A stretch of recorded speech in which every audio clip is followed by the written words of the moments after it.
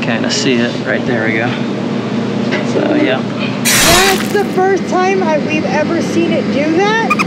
Are you getting water up down in there then? Yeah. All right, guys, so we're back at this one with the defrost clock. So what's going on now? No longer is it freezing up. This video is brought to you in part by TruTech Tools. Quality tools, essential support.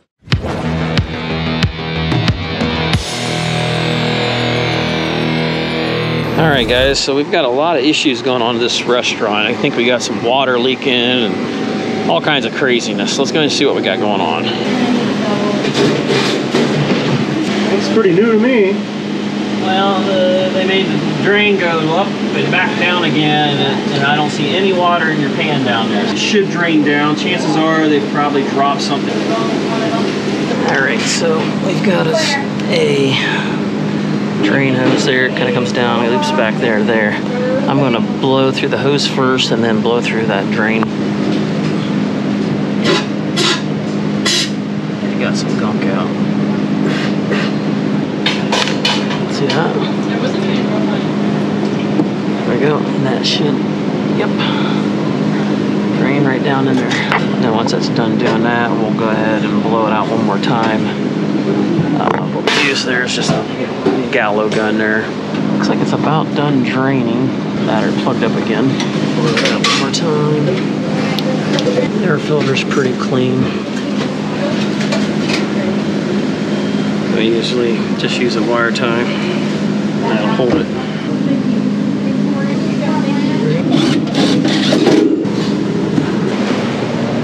What's going on?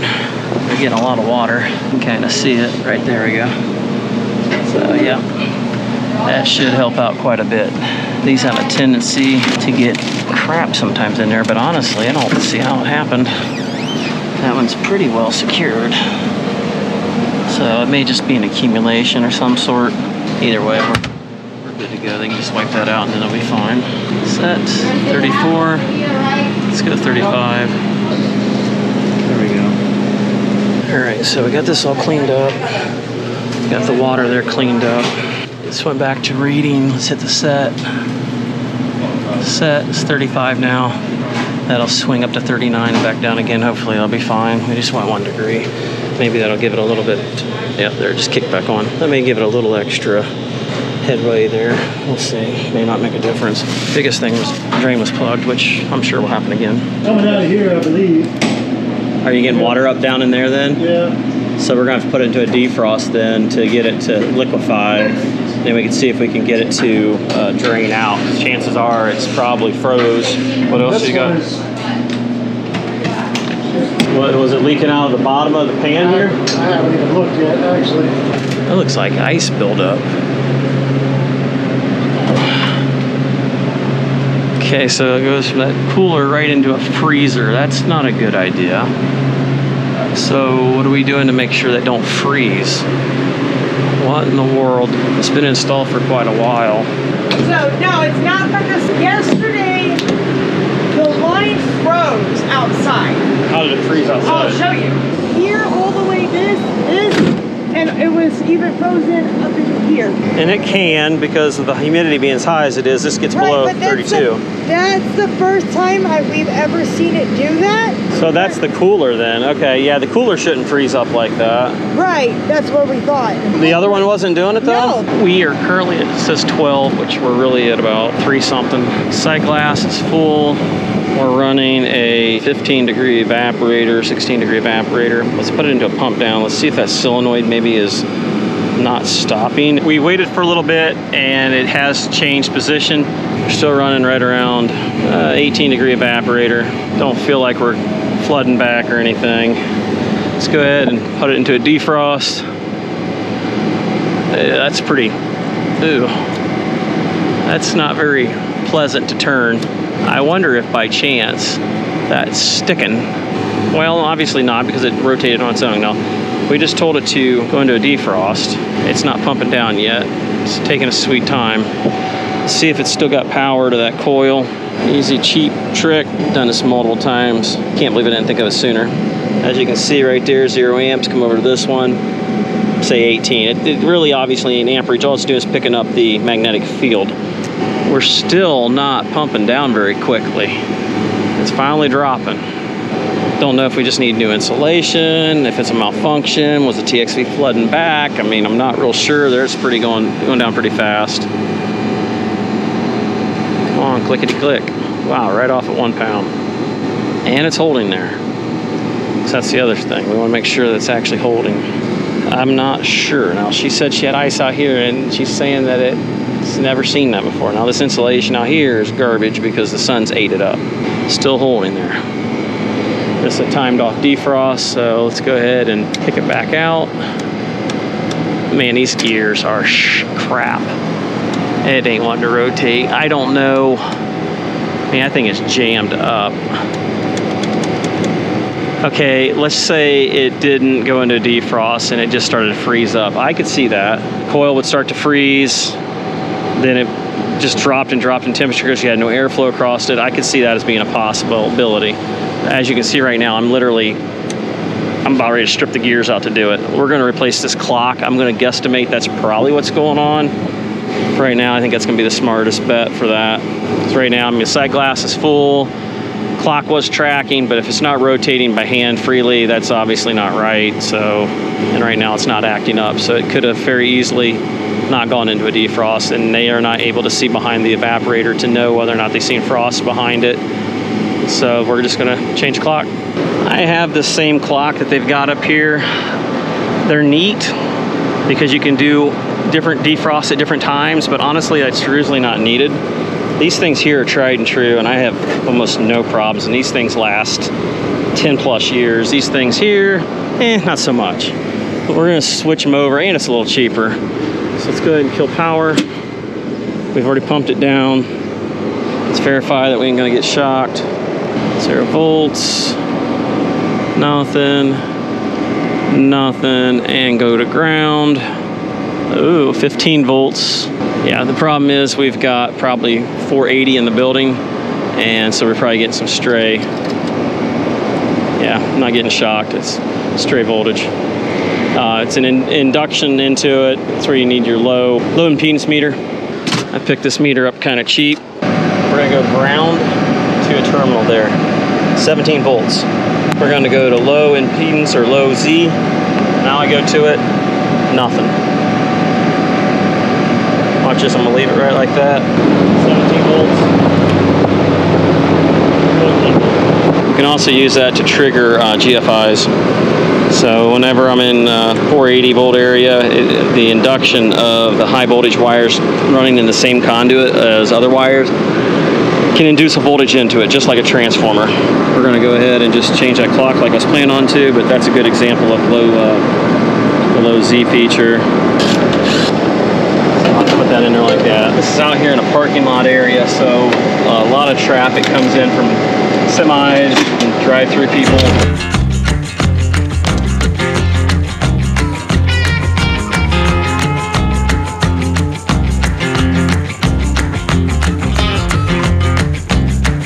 A lot less problems with this. May not agree with it, but I'm all about less problems. All right, it kicked right on. It came up. Let's go ahead and put this into a. Well, it's going to go into its first defrost here in just a little bit.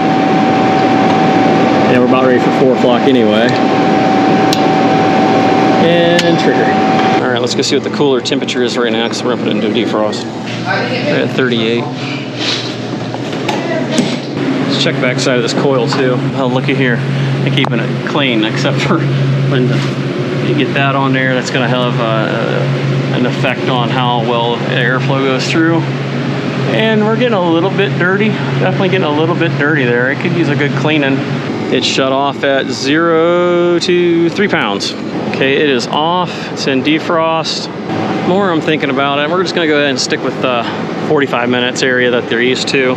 That way it doesn't cause any nuisance to where they might have, I think there's something wrong. Also with the 3 defrost, and the fact that the coil's actually not frozen kind of makes me not want to go any longer and just stir up potential calls for no good reason. Looks like we're set about 35 there on the temperature. That coil, the more I look at it, it looks like they've got, something's eating into the aluminum coil. It's actually eating it. I never noticed that from hamburger and sausage type meat, but maybe sausage has got some weird fat to it that's causing a problem. I did move that out from underneath there. It is covered up, but I didn't want to brush that off with that meat underneath there. Still a little surprised by this drain line that comes across and goes into that freezer. It's got to have heat tape on the other side, but usually you bring the freezer into the cooler and drain it out. Or most of the time we'll go right out the side wall, but I think this is a brick building. Wait a minute here. So the insulation goes straight up. Yeah, so it goes right out. So the line set wouldn't be causing drippage all the way over here. I'm confused. I am not real sure. I mean, our coils are clean.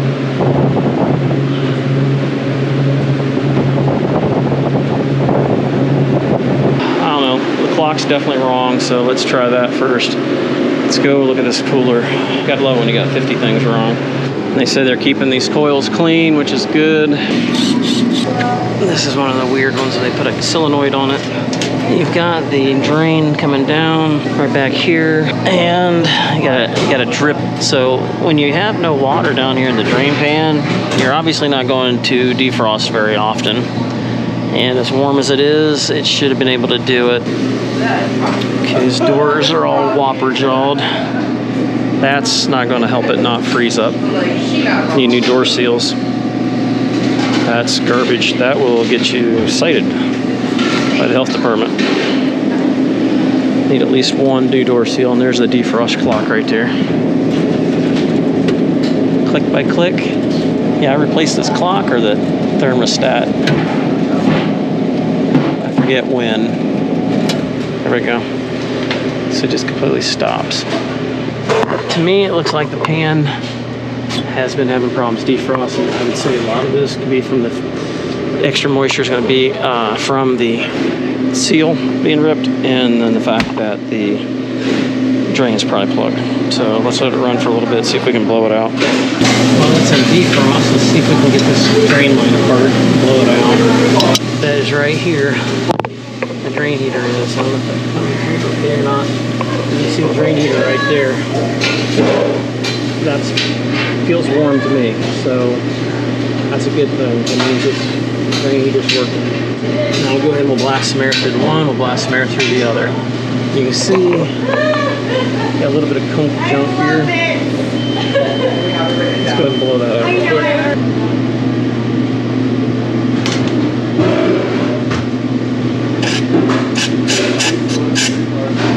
We could be having issues with the defrost clock not working too, or we could have a heater now. Get a little bit of drippage. That's a good sign. So yeah, there we're now our nice stream. So we know we're draining now. I'll go ahead and hook it back up. That's the way it was originally. I would have been better off if they would have brought the drain straight down, but I would have put it in the way, and chances are it would have gotten screwed with and stuff like that. Had to use the pliers there to force it up in there, so the little heater is damming down in there.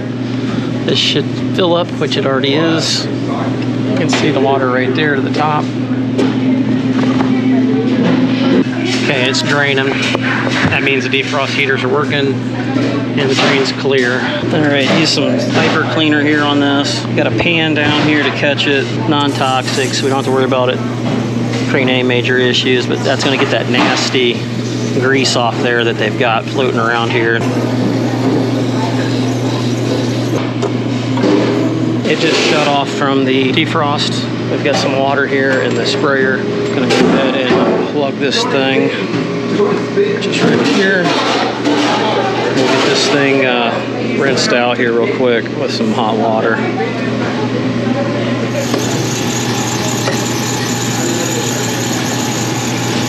Looks like we got her pretty doggone clean. There's a couple stains in there, but grease never wants to come out. You can see the water coming out, it's clean. We got the fan blade all cleaned up. All the crap's off of it for the most part. A couple little spots here and there. We're gonna try this, see how it goes, and then kind of go from there. Break that up and clean that out, but they really need to open it up and drain it out. That's what I'm gonna tell them to do. They just need to open it up tonight, leave it open, doors open, and completely clean this out in the morning, and then put the food back in it. Really, like I said, we're gonna order that gasket. That's gonna wrap that up. We'll come back and we'll double check things when I come back, and we'll see if that took care of it. And if it did, great. And if not, we'll investigate further. All right, guys, so we're back at this one with the defrost clock. So what's going on now? No longer is it freezing up. So the defrost clock must have taken care of the line set, but they were complaining that the freezer here was kicking on and off, and one of the other employees at one of the other shops over there said they heard it acting funny. So I checked the clock, or checked the pressure switch. It's a little out of whack, so I went ahead and adjusted my cut-in first. Around here, we usually go for about 22, 23-ish. Went ahead and threw it in defrost, pulling 13 amps there with the heater and the compressor both running. Contactor's a little bit pitted. I hate to go through and start changing a bunch of stuff. I never have liked it when everyone likes to wait until like 16 things are broke because they don't want to pay a trip out. They just pile on the work. So you got to focus on multiple things at one time. And so you got to like balance that with how many things you need to tell them about, just because it's like you feel like you're taking them to the cleaners like some of these sales guys do.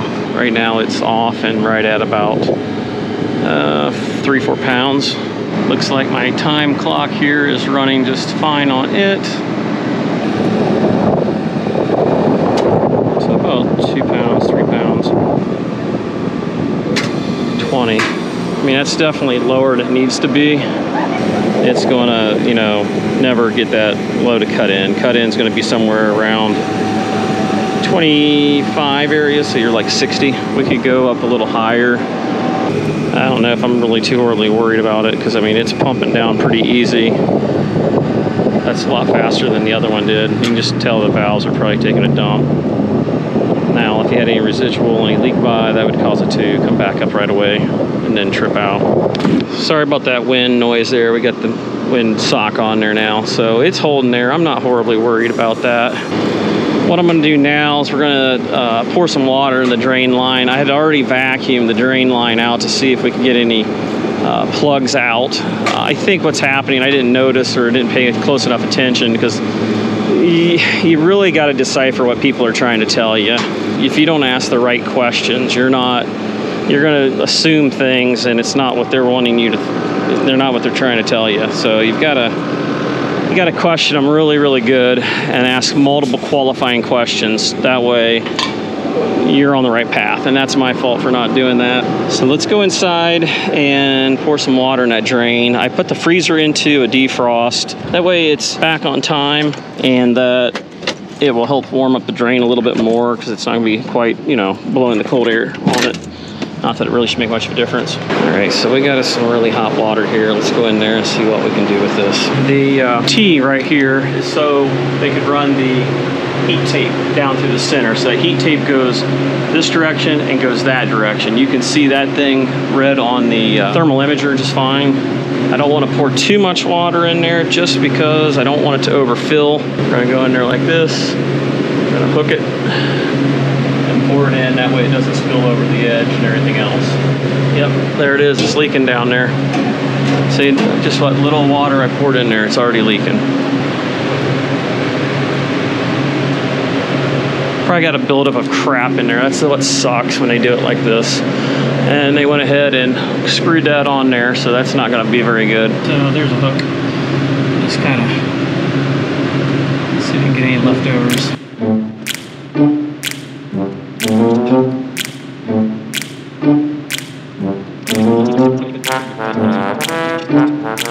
Okay, I was able to pound that down in it.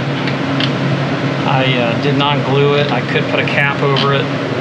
Right now, I'm going to see if I can cut that over there. I got a union right there.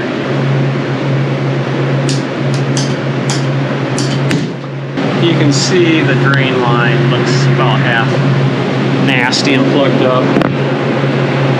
It really probably needs to come down and need a new drain line.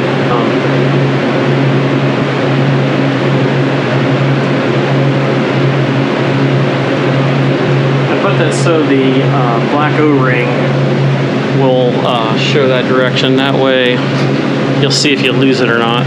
Okay, I don't know if I'm going to leave this on there because I'm afraid it may not drain well with it on, but for right now. It's good enough so I can get this thing blown out. Yeah, it's already out of defrost. Okay, we've got that right there. What they do is they run the drain heater down through that T right there, and it goes on out. Well, you've got another T right there, and that very likely could blow stuff all over the place. To me, it's just a crap design. They should have never ran it that way, in my opinion. Wasn't a whole lot of other ways to do it. Normally we just go out the back wall. There really is no other way other than to have came out through here and drain out over there, which would have been probably the smartest thing to do. It just came out, but it would have been a floor drain over there, and there's not, so what do you do?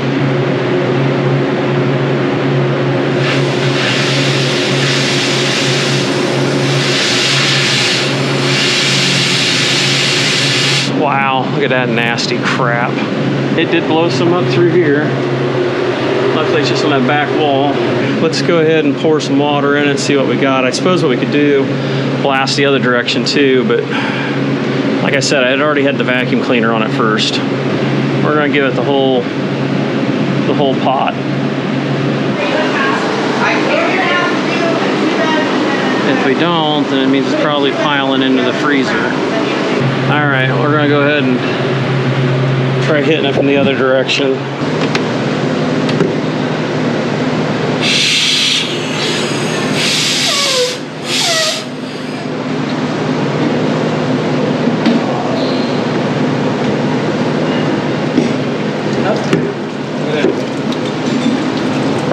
Look at that.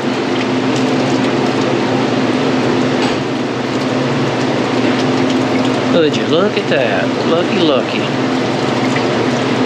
I'd say we got her loose.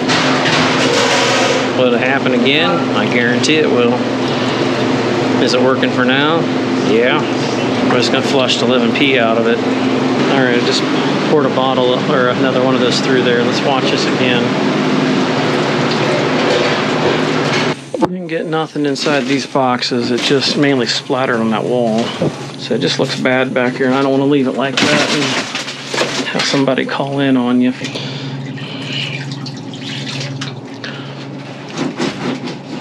It's got to be warm if you want to melt that stinking stuff off. Got her all cleaned up, threw away the box, put it in that bowl there. Everything's cleaned up off the wall and stuff, so it's one of them things, I mean, should have probably thrown a rag over top of it, my screw up, but I had to get the stupid thing open. I don't know what else you could have done. That's probably gonna wrap this one up. I'm still waiting for the door seals on the reach-in freezer yet, but short of that, that's about it. So, good to go. If you guys enjoyed the video and you want to see more like it, give it a thumb. Until next time, we'll see you on the next one. Later.